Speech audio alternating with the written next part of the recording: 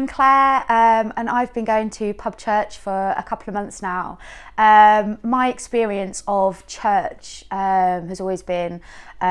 cold pews and Sunday best and singing songs with words in that I didn't really understand. What I liked about pub church is I kind of know what to expect in a pub, and I knew what I could wear, and you know, you go and buy a drink, I knew what happens, so that was comforting. You know, I thought I could go and try that, and I liked it was just an hour as well, so it was great to go and try. It's a really lovely feeling when you go, and why I've kept coming back was I understood what was being said, and it felt relevant, because my experience before might have been that I didn't quite understand what was going on, but I felt like the people that talked, it was like, you know, it felt relevant to now and to me, and I liked the songs, and they were explained to me, and I understood the words, and they were nice and kind of